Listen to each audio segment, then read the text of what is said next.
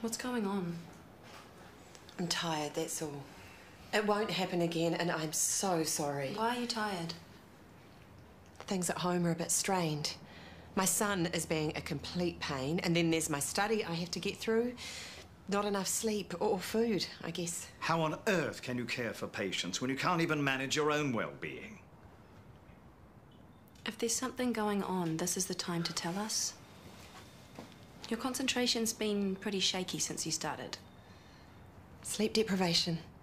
You're right, I should... Now, let's just cut the crap here. Do you have a solvent abuse problem? Why would you think that? We're not making any accusations. Well, you bought the petrol can to work. We could smell it on you yesterday.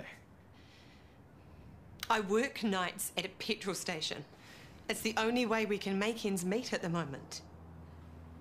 That doesn't explain the petrol can. It's not a crime to carry spare petrol in your car. What about sniffing the stuff?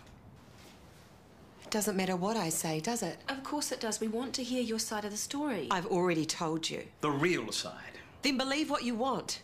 If my employers are determined to think the worst of me, then they aren't the sort of employers I need. I'll finish out my shift, as I'd hate to leave you in the lurch. I'll give the Bureau a call. Hopefully Janice hasn't been snapped up yet.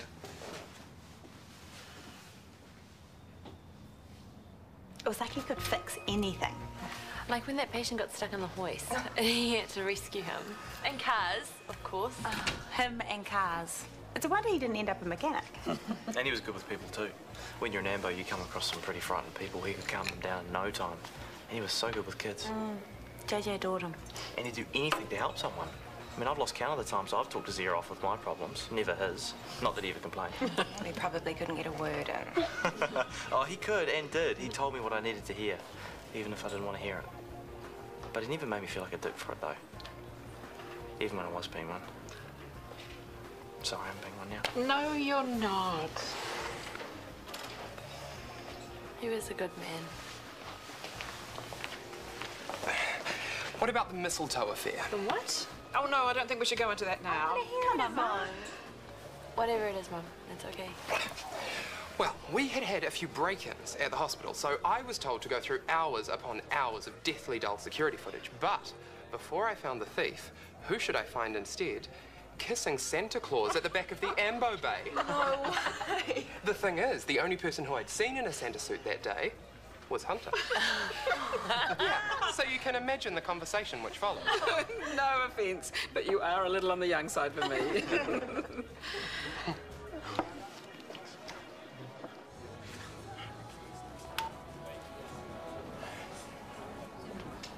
Janice has gone up north. Holiday. Rural practice, permanent position. Those two look all right. Must be better than the last one. Do you think Wendy's going to be okay? She's not our problem anymore. Is it? Yeah. Looking to expand already? Looking to replace. Wendy? Turns out she's a solvent abuser. Maybe it's for the best then. How can you say that? She's got a problem. She needs help. Well, she's a nurse and she knows where to find an addiction clinic when she's ready. Yeah, but she so wanted this job to work out. Well, nothing's going to work out until she wants it to work out. And you know as well as I do, there's nothing you can do to push her into that. Yeah, I guess you're right. With any luck, losing a job will have knocked a little sense into it. And we can defer Mr. Struthers and Miss Markle. So you'll be able to live without me for a week. Good riddance. The Red Cross are welcome to you. Hopefully everyone will get bored and start talking about someone else's public embarrassment. Politician is bound to get caught speeding or something. Smart move, by the way. Rachel's. I think some time away will do you two wonders. Well, she's not going. Exactly.